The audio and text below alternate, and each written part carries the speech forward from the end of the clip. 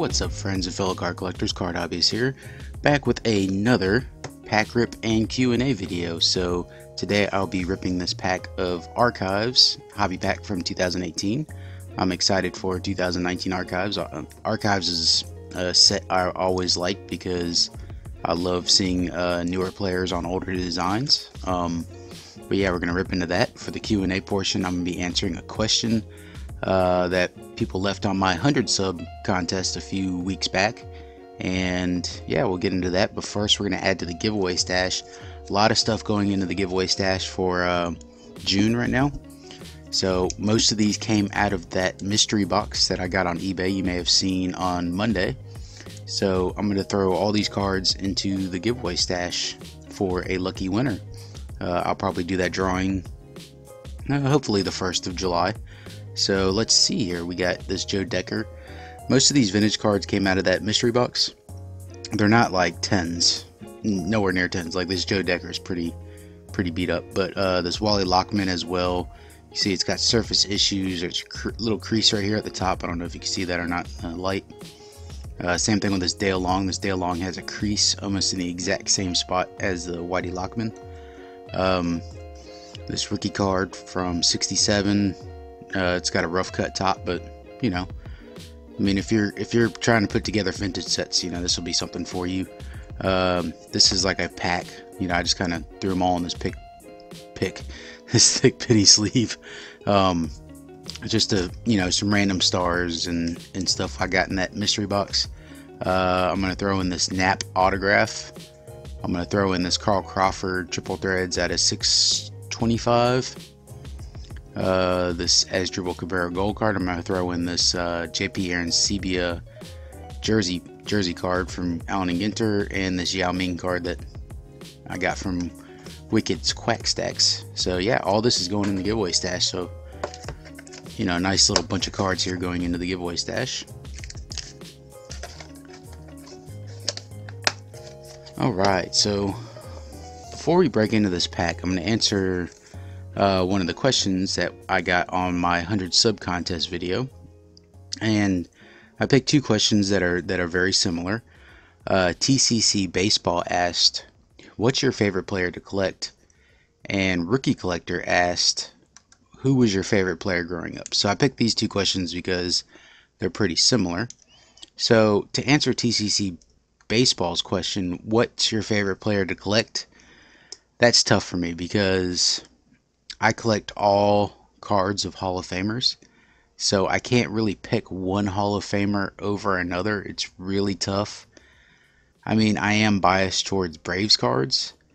So it'd probably be a tie between Hank Aaron and Greg Maddux. As a Braves fan, those are two Hall of Famers that, you know, I really like. I never got to see Hank Aaron play live, but you know, he was the home run king there for a while. In a lot of people's minds, he's still the home run king, but you know, Hank Aaron's just a legend. Same thing with Greg Maddux. I loved watching Greg Maddux pitch growing up. The dude was just he would carve up the opposite team, and he never had overpowering stuff.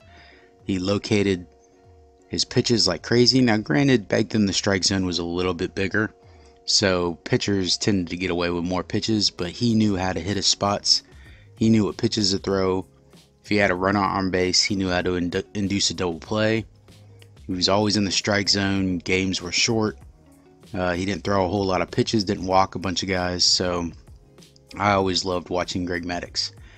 To answer Rookie Collector's question of who was your favorite player growing up, I'd have to say, so like back in the early 90s when I first started watching baseball and getting into Braves baseball, Ron Gant was my favorite player, and I used to love watching him hit. He had speed on the bases. As far as pitchers concerned, I love, you know, when Maddux came over, I loved Maddux. But before Maddux came over, I think John Smoltz was my favorite pitcher on the Braves. But after Ron Gant left and Fred McGriff came in, Fred McGriff became my favorite player on the Braves as far as position players. And then after Fred McGriff was Andrew Jones. So yeah, those were the answers to my questions. Let's break into this Archives and see what we get in here. This is a hobby pack, so maybe we'll get lucky and get a hit. If not, I'll take what I get. Here's a Mark McGuire on the back here. Let me turn off my autofocus so camera doesn't freak out. Okay, so we got a Ryan Sandberg on the top, Hall of Famer. Austin Meadows rookie card. It's pretty cool. Austin Meadows having a good year. Early win for the Indians. Got a Clint Frazier. I can't talk this morning. This is Clint Frazier. Clint Frazier for the Yankees. Pretty cool. Yasmani Tomas for the Diamondbacks. And we got a Sandlot card. This is the first Sandlot card I've seen. Little Tommy Timmons. Little Tommy Timmons. The Colossus of Clout. Oh man. Best known as Repeat. Yeah, he always repeated his brother. The Colossus of Clout. The Colossus of Clout. If you haven't seen The Sandlot, please go watch that movie. It's a great baseball movie. Really good feel-good movie. Great movie for the summer. Anybody that's a baseball fan has seen The Sandlot, and it's funny seeing these guys nowadays because, you know, they're all adults, middle-aged adults at that. But yeah, Sandlot came out in the 90s, and I absolutely love that movie. You're killing me, Smalls. Of course, that wasn't Tommy that said that. And we got an Edgar Martinez, another Hall of Famer, and Mark McGuire, who has Hall of Fame numbers, but of course, you know, had the whole performance-enhancing drug controversy around him. As you can see, these numbers just absolutely ridiculous. Look at those home run numbers.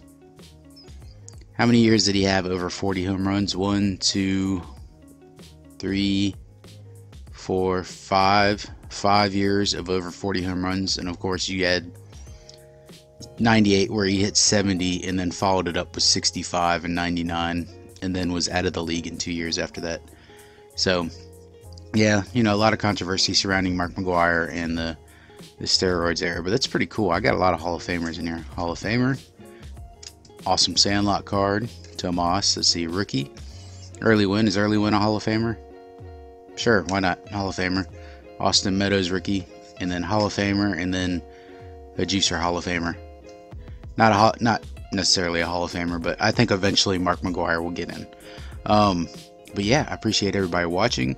I got a few more videos to make today. I'm probably going to do a couple contest entries, one for Eloy the Goat, another for MP Fox. So I'm going to keep this camera rolling, but it's going to be separate videos, folks.